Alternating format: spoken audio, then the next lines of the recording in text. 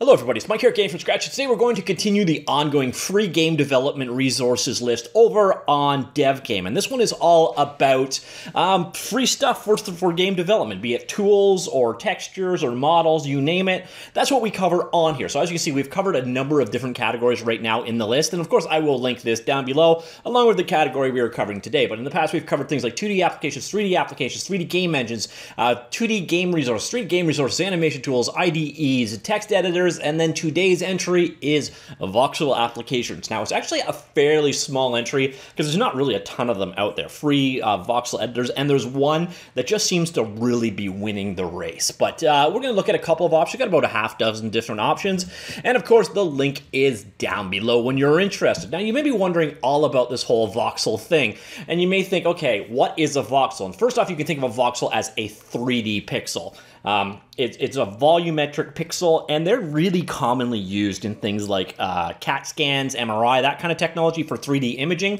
But they were used in game development way back. There was a company called NovaLogic that really went hard with voxels, but probably the most famous modern example is Minecraft. But as you can see from the collection of images in front of you, these things don't have to look like big blocky pixels like on Minecraft. It's a very unique style, and there are some really awesome works done out there.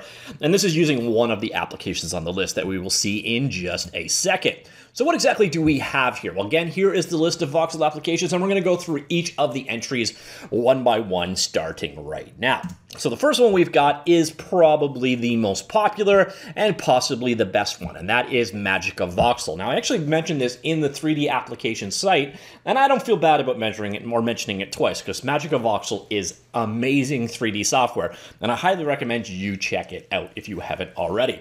Available on Windows and Mac OS, it is completely and utterly free. No commercial license is required, though they do appreciate crediting. It just has, it's the king in this case. So if you are looking for a voxel application, you can probably start here and end here if you so wished. Magica Voxel is that good. Now, I've actually done a video on it, and you'll notice if I have done a video about things, I will mention it in the description. So if you want to learn more about Magica Voxel, I got you covered.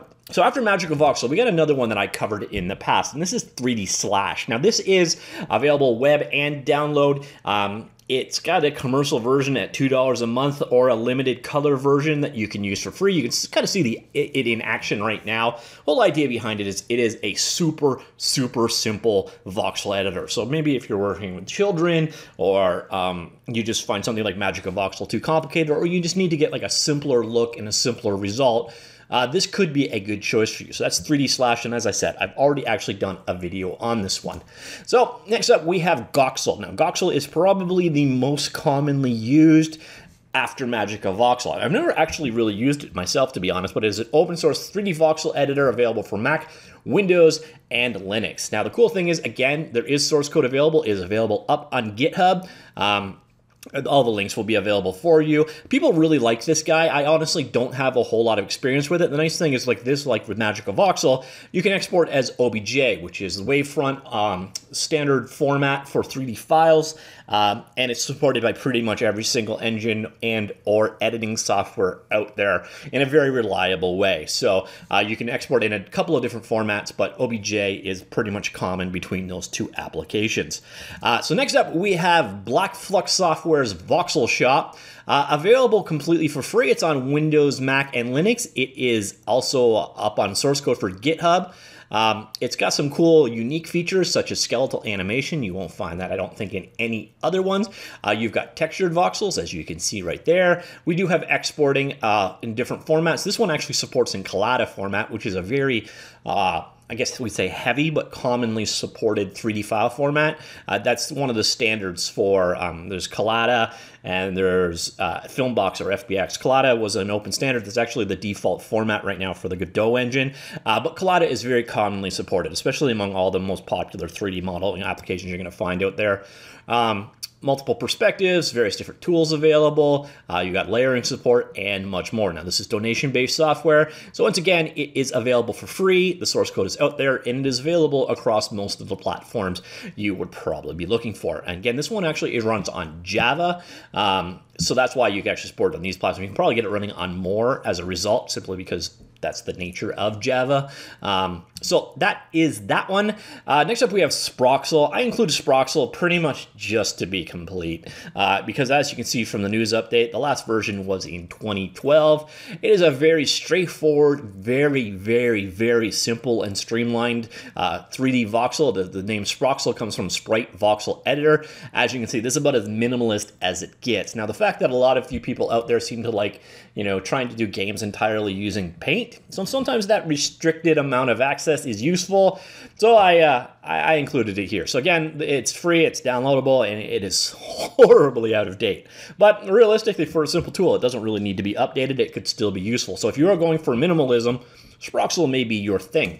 Next up, we have UseCubes. Now, I included it on here. I probably shouldn't, to be honest. It's actually kind of neat software. It's entirely web-based. So, for example, I could come in here, we can go ahead and start designing, and you see you start with a cube, and you're basically extruding. So you pick a side of the cube, and you click. You drag, and then you create a new voxel as a result. You can do that in various different directions. So drag up, drag out, and you can color them. So come up here, brush, pick a color, and then we can, basically go into paint mode, and you just basically draw your images that way. And if we go back here to the UseCubes page, you'll notice if we go into Explore, you can actually get some pretty nice effects out of this. So you can see some of the choices they've highlighted. So you can get a good voxely effect out of it. The part that I found a little hesitant to recommend on this one is I didn't find any way to export as OBJ. So most of what I saw here is you can upload it to various different media accounts or as images, but I didn't see a way to get it out in a 3D format. Now, it might be possible, and it might just be eluding me, so I decided to include UseCubes on this list, but I don't think it's going to be immediately useful to too many people. Now, once again, that is the extent of the voxel applications that I can find that are free. There are a couple of commercials one out there, and there's actually a couple of mobile ones. There's one free one for iOS and one free one for Android. And I couldn't decide if I should include those on this list or not. It kind of sends us down a new road. So I'm going to mostly make this, I think, about desktop software. So I decided not to include those as well. But if you have either mobile platform, do check the app stores out for both. There are some free options available on mobile as well. And also let me know, comments down below, if you think I should cover mobile tools alongside these, or if that's just where I should make the separating line. And also, if you have a free voxel application recommendation that I absolutely missed from this list, please do let me know, and I will add it to the text version of this list that you see right here. And then in the next year when I update these ones, I'll make sure that it makes the video as well. So that's it. That is a collection of voxel applications that are completely free to get started with. Voxel art style, as you saw from these image results, you can get some really cool effects. And since it's full 3D as opposed to pixels, you can also then rotate it around the world view. You can add dynamic lighting and so on. So it's a very versatile effect that you kind of get a pixel artish look with a little bit more power. And it's kind of like working with virtual Lego. So it's a very simple approach to take. So if you're looking for an art style, voxel art's definitely one of the ones to consider checking out. Don't think of voxel simply as being Minecraft, because that's not really the case. All right, so that's it. Again, any additional recommendations you have, I would love to hear them in the comments down below, and I will talk to you all later. Goodbye.